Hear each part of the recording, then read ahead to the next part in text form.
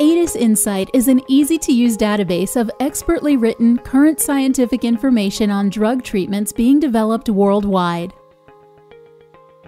We will follow Sue, a PhD student in a neurology lab, on her journey as she uses AdisInsight to help her with her goals of advancing research, getting published, and winning funding.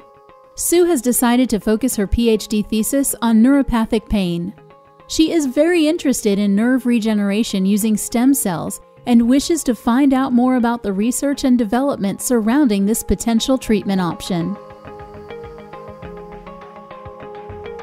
Sue starts her research by performing a search for the indication neuropathic pain. The search results reveal the number of agents in development. Using the filters in the left-hand column, Sue can quickly drill down to see how many agents are in development for different criteria. For example, by phase. Sue can see that there are very few agents close to launch for this indication, but many in earlier clinical and preclinical development. There are also a large number of programs that have been discontinued or with no recent development reported. Because of her interests in nerve regeneration and stem cell technologies, Sue wants to drill down further to see how many agents are in development for each drug class. She identifies that there is only a small number of stem cell therapies in development. At a glance, she can see that they are in the early phases of development, highlighting that there may be an opportunity to further explore this new technology.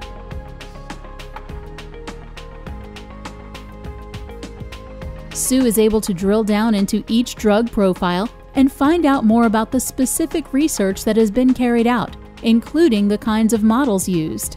Alongside scientific information, Sue is able to find a media release containing useful commercial information that otherwise may have been difficult to find. This information highlights that sponsorship of Sue's research may be an attractive investment opportunity for a Japanese company, as the current development landscape means that with fast-track approval, they could overtake many of the products still in early-stage development.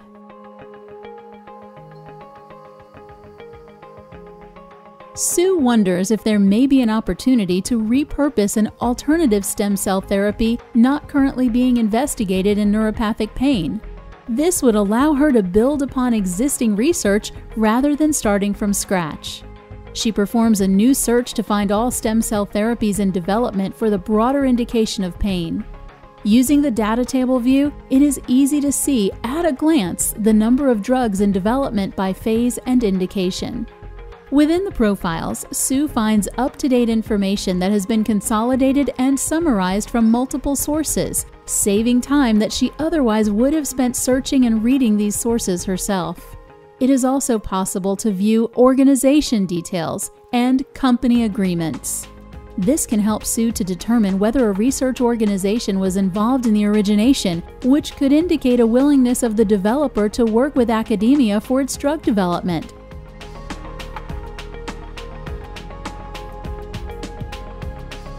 Having seen that there is an opportunity to pursue stem cell therapies as a treatment for neuropathic pain, Sue moves on to building a list of the organizations most actively involved in this area, highlighting the key players that she could approach for collaboration or sponsorship of her thesis project.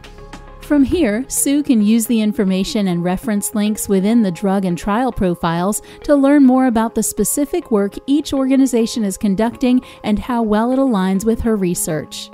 Plus, she can export the results for further analysis.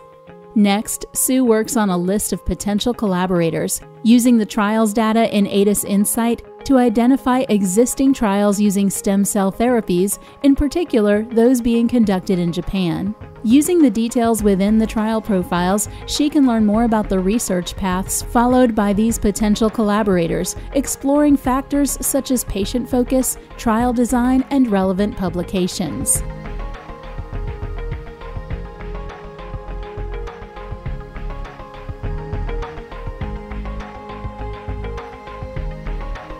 Sue is now armed with a list of drug companies that she will contact to sponsor her project. She will also submit a grant application to the relevant local funding bodies. In her applications, she can use information extracted from her searches in AdisInsight to illustrate the gap in therapy, and to highlight the potential of stem cell therapies as a treatment, showing the positive impact of the work she plans to do. Sue can include an overview of the major companies actively investigating this pain indication, as well as key scientific personnel identified from relevant trial centers with whom she plans to seek a potential collaboration. She can include her discovery about the advantages of potential alignment with the Japanese market. Collectively, this illustrates and justifies why research in stem cell therapies for neuropathic pain is a promising but underserved area that warrants funding investment. Throughout the project, Sue intends to publish her findings.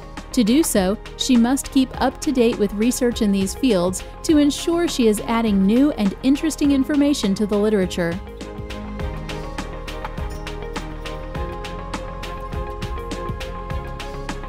Sue can set up alerts in AdisInsight, which will notify her of any new information. With the aid of AdisInsight, Sue can work more strategically, ensuring that her research is following the most innovative and successful pathway. Begin browsing and searching sample results on AdisInsight today, or contact us to request a trial.